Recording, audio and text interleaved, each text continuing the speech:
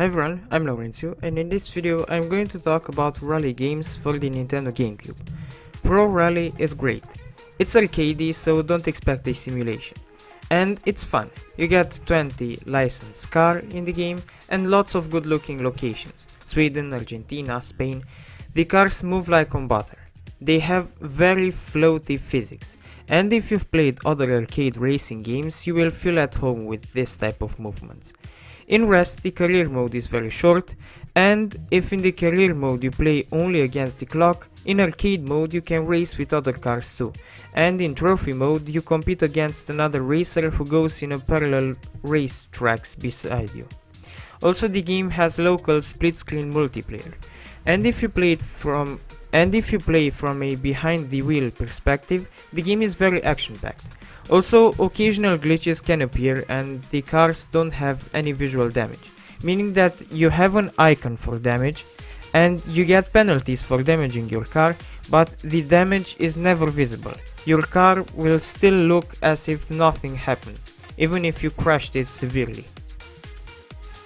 Also, it's nice that before a race you can tweak your car, and you get a nice amount of different options you can tweak. V-Rally 3 is the opposite of the other game. It focuses on simulation.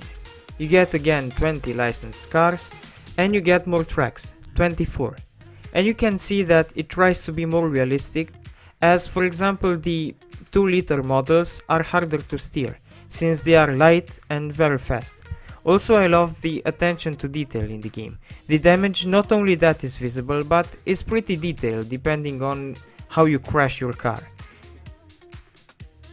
And unlike the first one, here you get different weather forecasts, like rain or snow. Rally Championship is another arcade racer.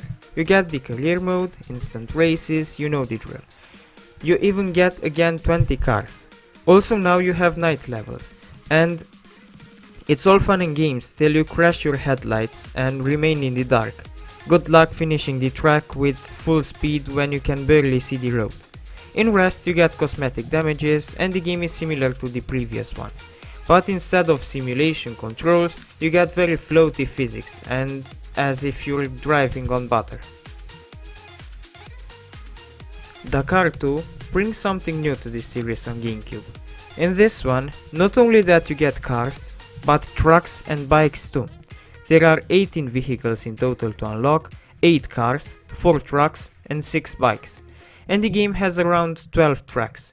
The gameplay is arcadey, and in Rest it's similar to the other ones. It's a good game, just like the others.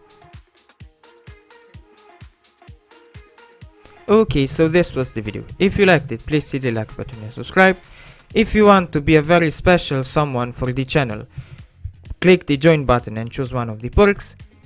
If you want, you can follow me on Twitch, Instagram or Discord. And if you want to see another video of mine, just wait till I stop talking and there will be thumbnails of other videos I've made. Thanks for watching.